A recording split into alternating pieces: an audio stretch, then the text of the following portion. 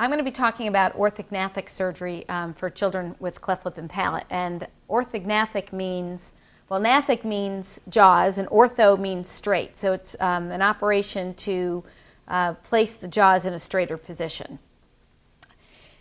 Typically, this is the facial features of a child born with a cleft lip and palate from age 4 years to 15 years of age. And at age 4, the upper jaw is in good position. But over time, you can see that the upper jaw stops growing and the lower jaw continues to grow. So the facial profile becomes more concave with age. And that's very typical for patients born with cleft lip and palate. And there's some controversy as to whether or not that's part of the cleft deformity, or whether or not it's the result of the surgical correction of the lip and palate. Some of the residual concerns that teenagers have who have cleft lip and palate is a small upper jaw, also called maxillary hypoplasia. And the upper jaw can be small in the vertical plane, which means up to down, the sagittal plane, which is front to back, and the transverse plane, which is side to side. The hypoplasia, or the smallness of the upper jaw, extends from the teeth all the way up to the infoorbital rims right below the eyes.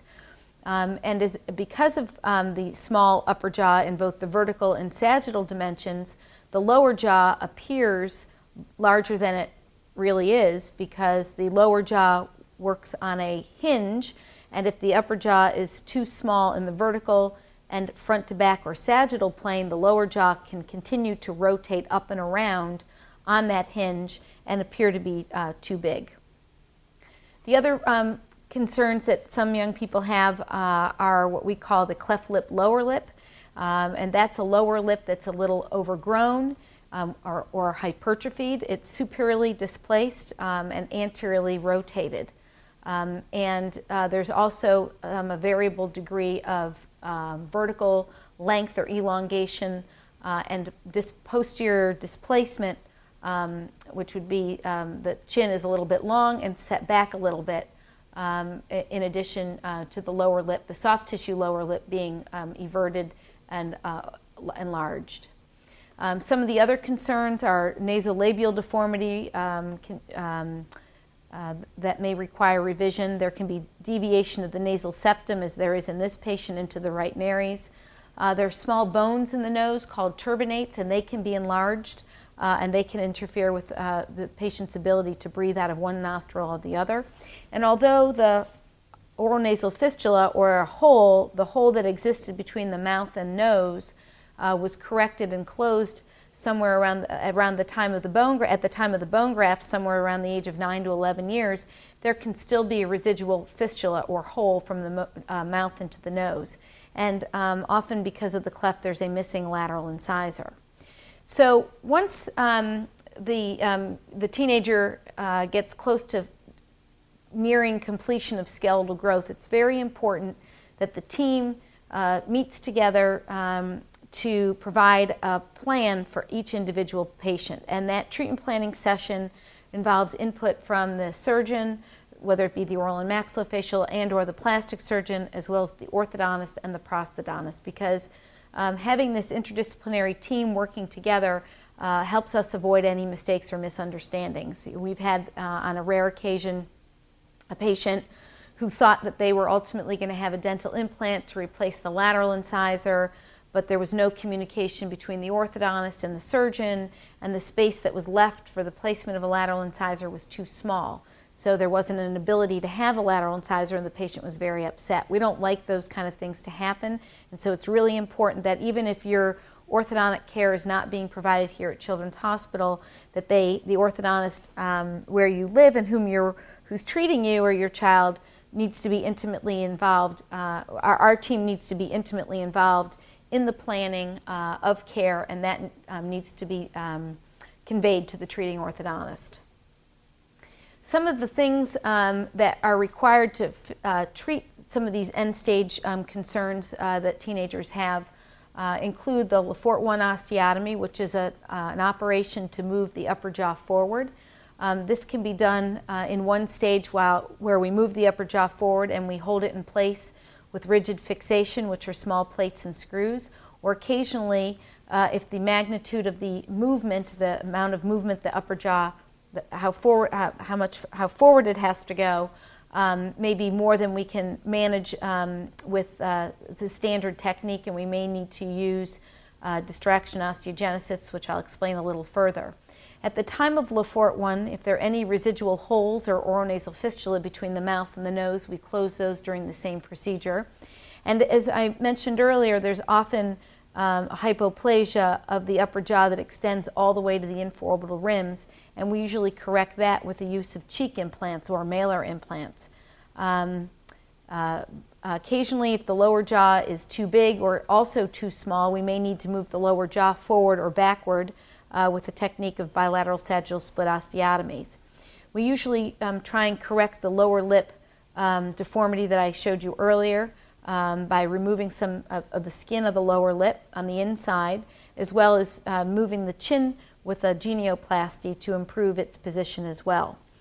If there is a missing lateral incisor and the plan is ultimately for a dental implant, we occasionally place a supplemental bone graft in the region of the missing lateral incisor, and that bone graft is usually taken from around a wisdom tooth site.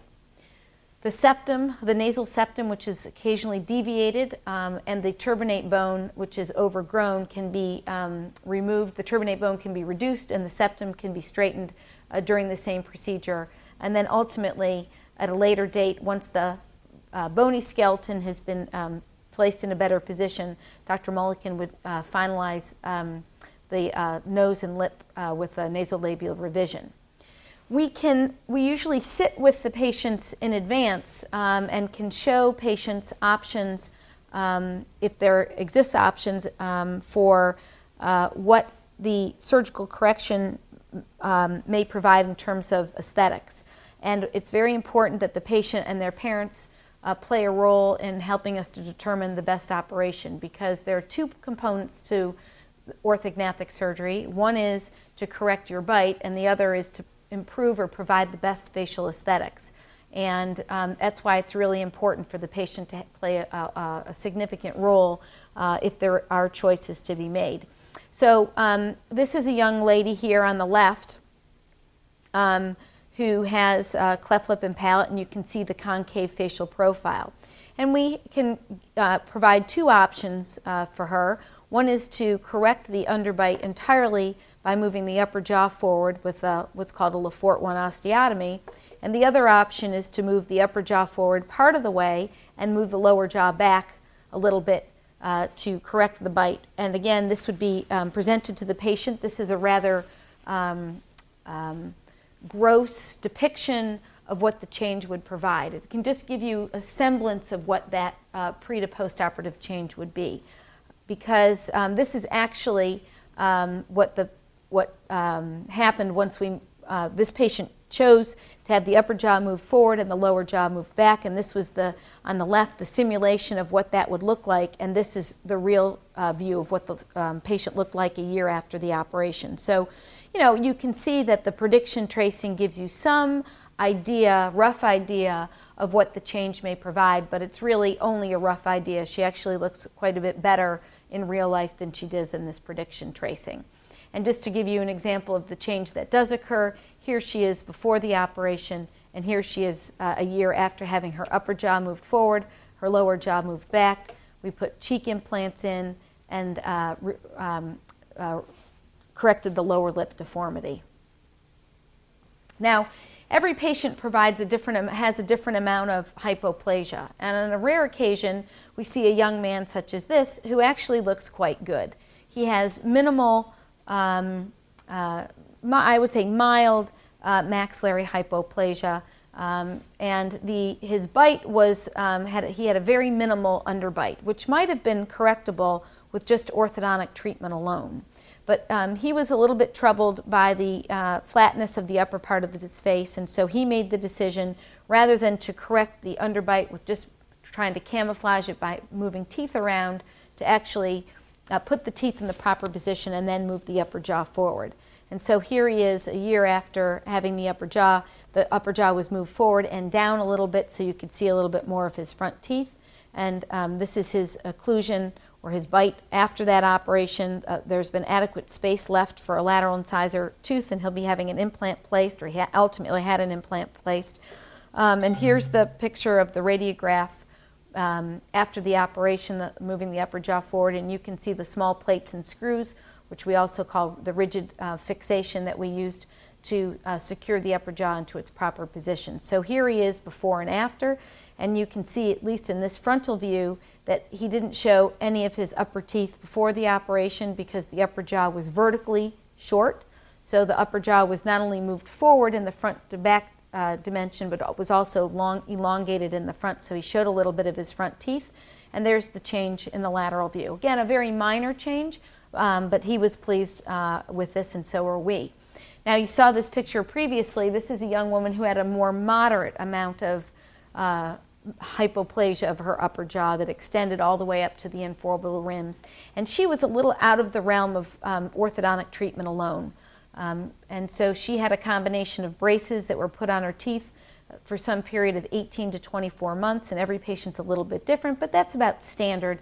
18 to 24 months of braces with the jaw operation to follow, with the braces still on, and then some period of orthodontic treatment once the operation has been completed, usually in the realm of another 6 to 12 months. So we're usually talking in these cases somewhere between 24 and 36 months, or 2 and 3 years in braces, with an operation sort of somewhere half to 2/3 of the way in between that orthodontic treatment. Her underbite was, as you can see, was a little more extensive than the last patient's, and she had her upper jaw forward and cheek implants placed, and this is her occlusion or her bite after the operation. In her particular case, she was missing a lateral incisor, and so one of the things that we'll talk about a little later in the talk is that replacing that lateral incisor, there are a variety of options. In this particular case, for some particular reasons which had to do with spacing in the upper jaw, the canine tooth was placed in the lateral incisor position. So this is actually her eye tooth, not her lateral incisor, but she did not then require a dental implant or any other replacement tooth. And that's the x-ray after the upper jaw's been brought forward. And here she is before and after. And the real change for most patients is in the profile view. There's a fairly significant change that occurs. There's a little more support for the upper lip. There's more fullness in the cheek area because of the malar implants. And in addition, you actually get a small change in the nose that occurs as the upper jaw is moved forward, the tip of the nose elevates, and the nose becomes a little bit straighter rather than having a hump. Now, this young boy had a little bit more maxillary hypoplasia. So we had mild, moderate, and I would call this a little more moderate to severe. And he has a fairly extensive underbite. You can see the lower lip is fairly rolled out. He has even a bigger underbite. He also has, there's no overlap of the upper and lower teeth.